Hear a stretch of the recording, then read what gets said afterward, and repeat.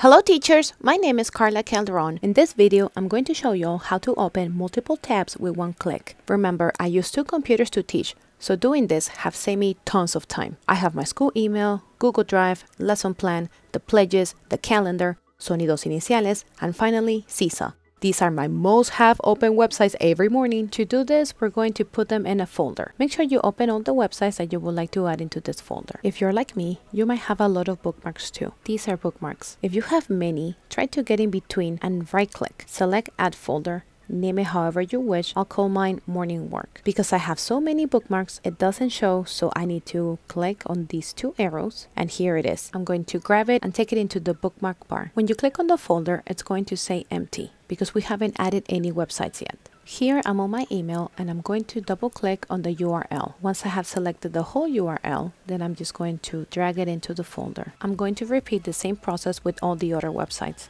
Once you have added all of your websites on this folder, I'm going to close all the windows and I'm going to open a brand new one. Go to the folder, and as you guys can see, all of the websites are there. So now I'm going to right click and click on open all. And ta-da! Here are all the tabs open with just one click. Please don't forget to like this video, subscribe to my channel, and click on the bell so you get notifications as soon as I upload a new video. Thank you for watching, and I will see you in the next one.